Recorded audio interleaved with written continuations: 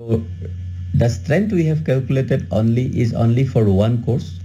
So this type of mapping strength has to be calculated for all the courses except the elective subjects or elective courses.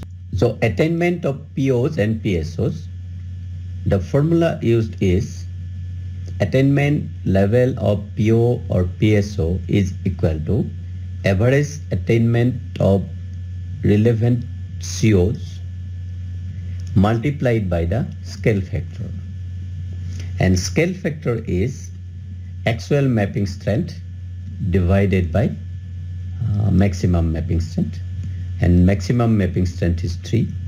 So in case of any course, if any CO, if the mapping strength is 2, then the scale factor will be 2 by 3, and if the maximum mapping strength is 3, then this is the highest scale factor, that is 1. That means average attainment level multiplied by 1. So the scale factor will not at all affect the attainment level.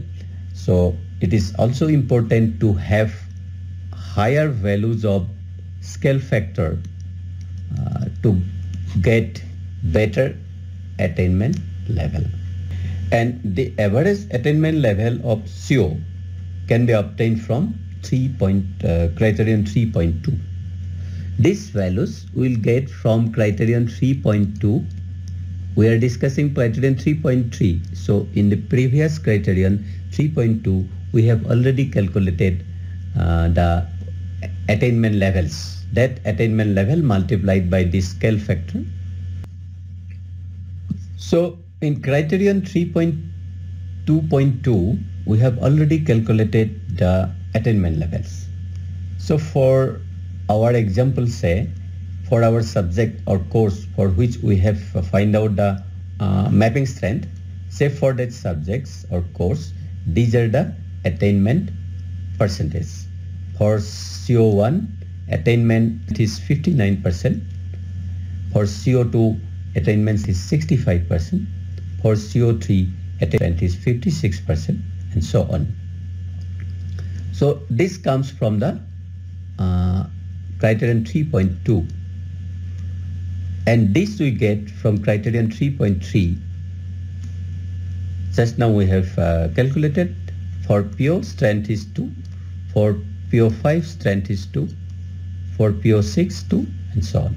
I repeat, the attainment of course outcomes of all courses with respect to the set attainment levels are already recorded in Criterion 3.2.2. For this, the targets were set for both internal assessments and end semester examination, and the attainment level for each course was computed. So the calculation is something like this. This is PO4. Strength is 2. So this is the scale factor 2 by 3. 59 is the attainment level of CO1, and 65 was the attainment level of CO2. 56 was the attainment level of CO3.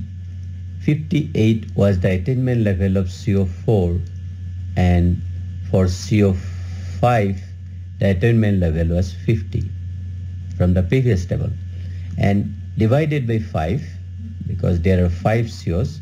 So this is the average attainment level multiplied by the scale factor. So this attainment level comes out to be 38.4% for PO4. So the calculations are same. We take another example, PSO1. PSO1 was addressed by CO3 and CO5. And for PSO1, the the strength was 1. So 1 by 3 is the scale factor, and 58 was the attainment level for CO3, and 50 was the attainment level for CO5. So this plus this divided by 2, that is the average attainment level for both CO and CO3 and CO5, and the attainment level comes out to be 18% for PSO1.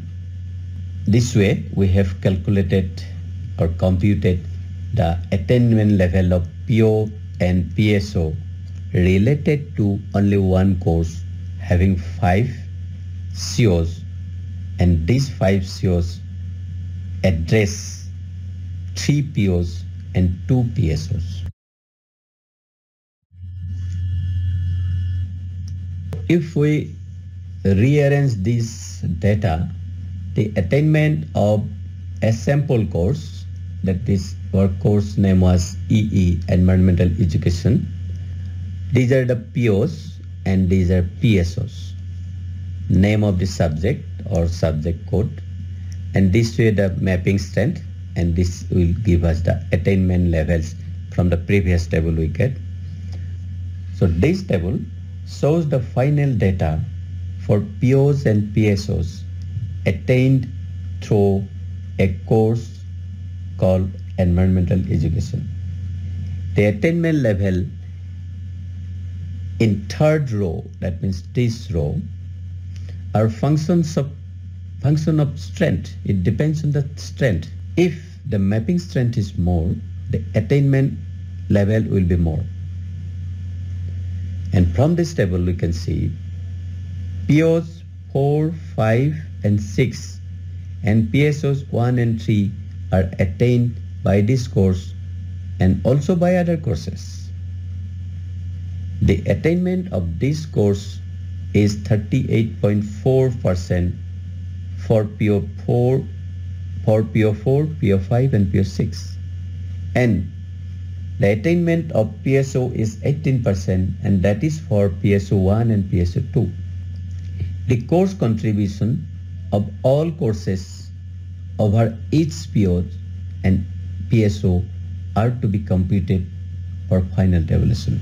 So this way, if there are say 40 courses, so we'll get 40 such tables, and for all this we have to find the attainment levels based on the strength and the CO attainment, and finally we'll get one table which will be tabulated for all the attainments, and average of that will be counted.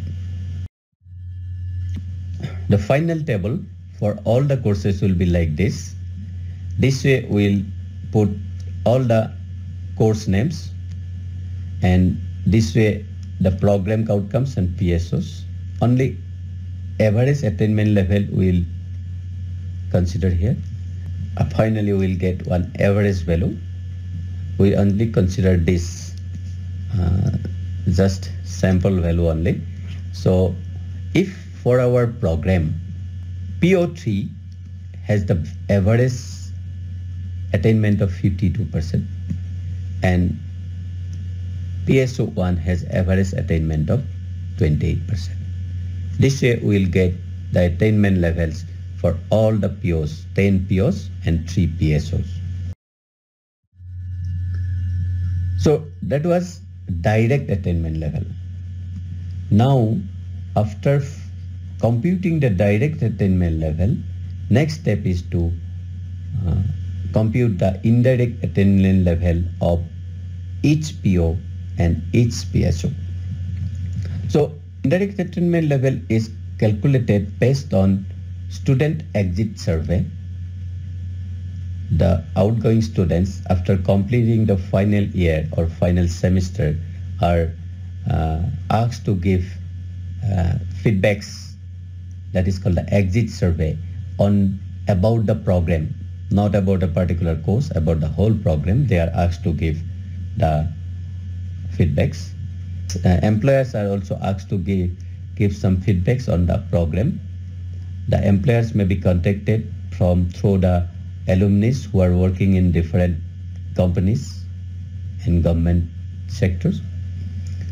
Similarly, for co-curricular activities, through properly framed rubrics, this indirect attainment level can be calculated.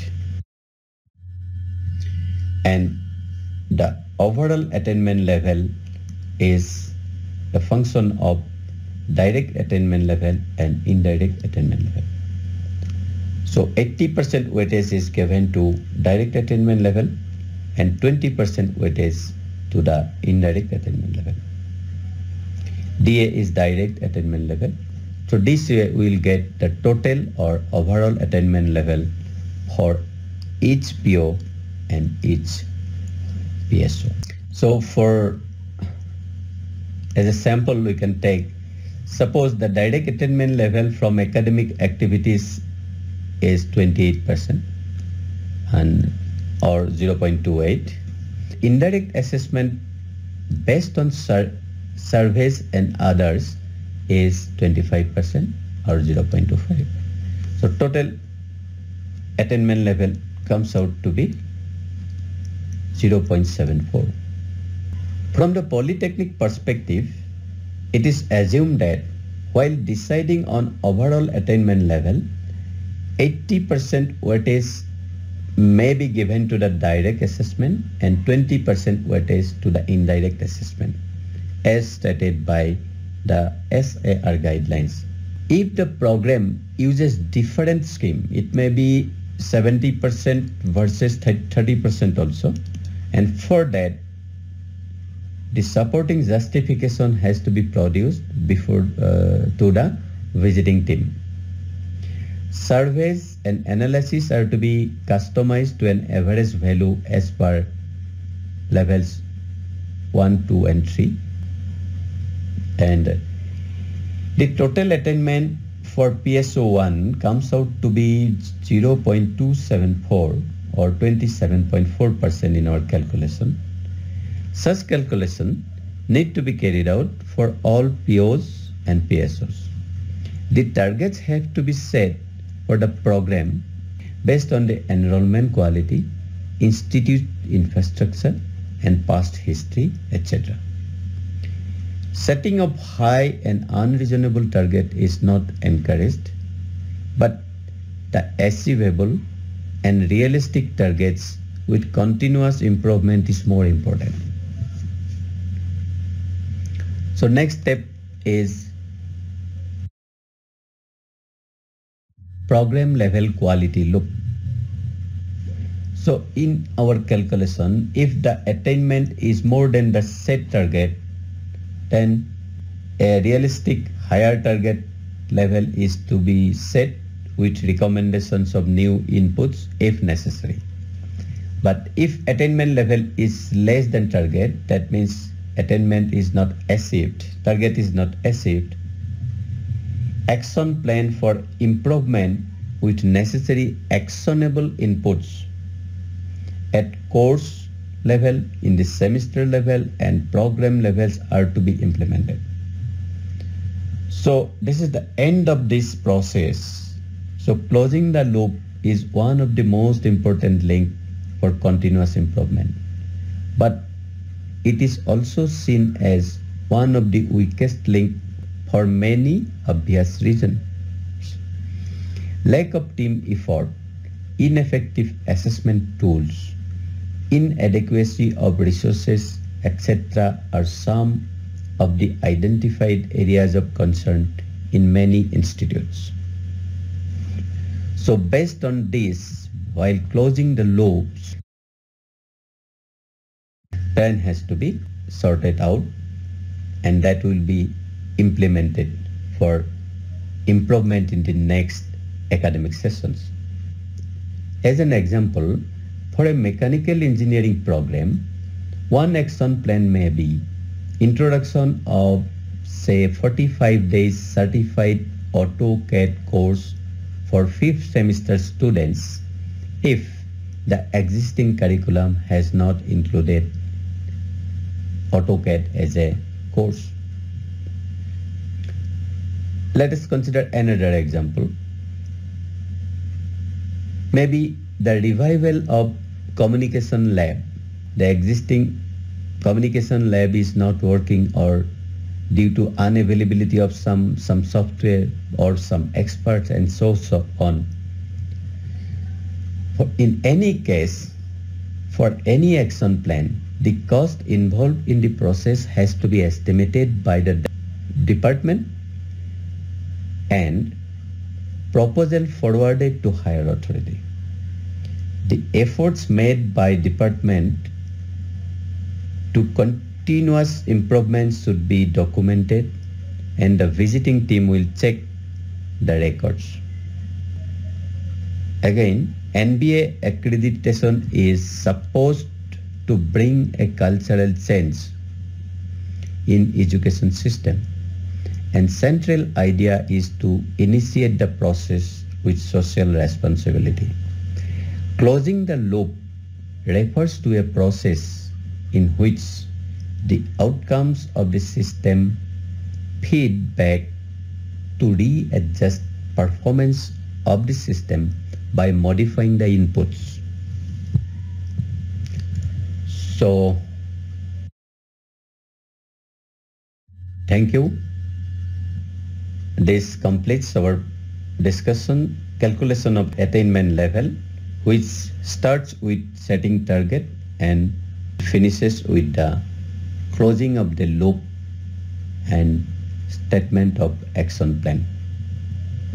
Thank you.